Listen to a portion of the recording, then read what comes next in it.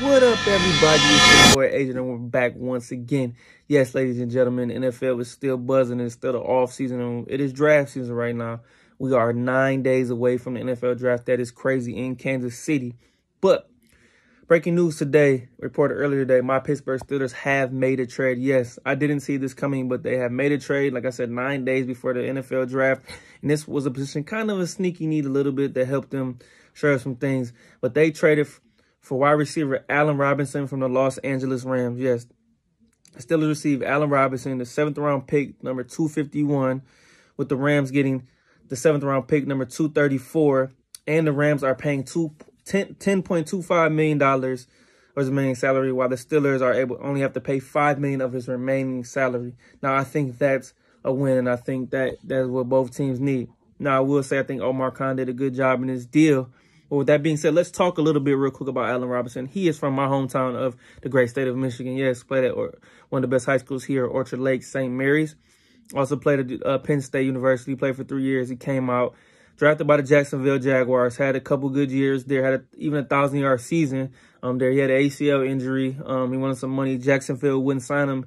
Ultimately signed with the Chicago Bears. Played with them for 4 years, had 2 1,000-yard receivers, had even a Pro Bowl year. Had up and down times in Chicago where he was the only guy there. Chicago didn't have any weapons. And as you can still see, the Chicago Bears are still struggling. They got Justin Fields now coming in. They're starting to get back. But Allen Robinson was the go-to guy, and he caught everything. He's been Mr. Consistency. He's not going to burn you over the top. He doesn't have home run breaking speed. He's just consistent when he's healthy, when he's been on the field. He didn't have a great year.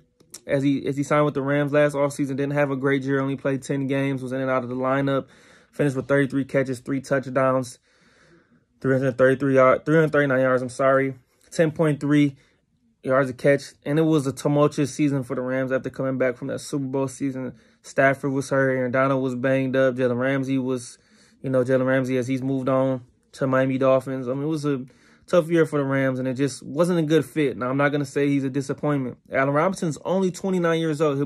He'll be 30 before the start of the regular season. I think this was a good get to take a flyer on a guy like Allen Robinson. $5 million for a veteran receiver who showed flashes and had a solid career thus far. So I like what the Steelers have done with this trade. Omar Khan, I think, pulled one off. I'm not saying got over on less need, but I think it was a good move. And as I've said before, a lot of people have said this is a sneaky need for the Steelers. And I don't think they really want to go into the draft and draft a receiver.